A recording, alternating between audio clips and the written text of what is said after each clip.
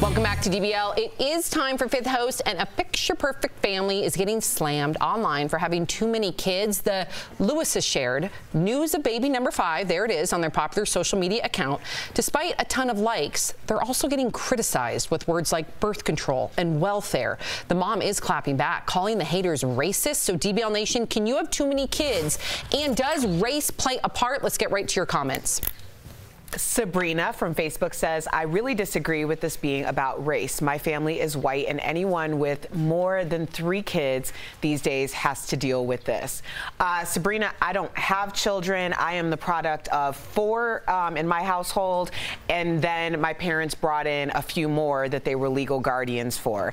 And I do remember there being questions about if they were able to afford to take care of all of us. I think that we need to be really careful about taking what our resources and our perceptions are and then projecting them on to other people. Because regardless of what the root of the issue was, whether it was race or economics, it's completely inappropriate to be in somebody else's bank account or in somebody else's uterus. So y'all need to stop.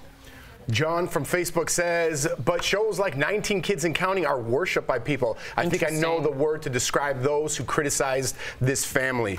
John, there's so much I want to say on this topic because it goes back to social media. I'm glad we're highlighting this beautiful family.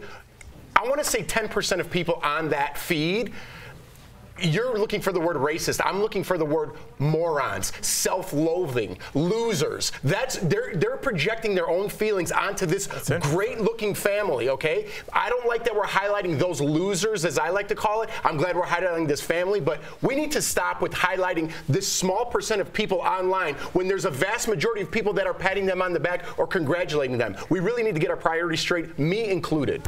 All right, well said, man. Melissa from Facebook says, 5 kids isn't that large in my opinion. If you can afford it, more power to you. But yes, there's a double standard for sure. And Melissa, you're exactly right. And again, I have friends that have very large families and friends that have come from large families. My roommate in Mississippi, when I went to college, had 8 brothers and sisters, and guess what? 4 of them became doctors. Stay out of people's lives, stay out of people's families, and worry about your own. Once you have everything perfect in your life like I do, then you can start commenting. And hello, super parents. I mean, mama of 4, dad of 4, like, they're unbelievable. Dude, congratulations. Thank How about you. I have 2 and I'm like, I'm Thank done. you. Yeah. Like, good on you guys. I agree. So big props to mom and dad. I think you guys are doing a great job. Congratulations to Jeff's point.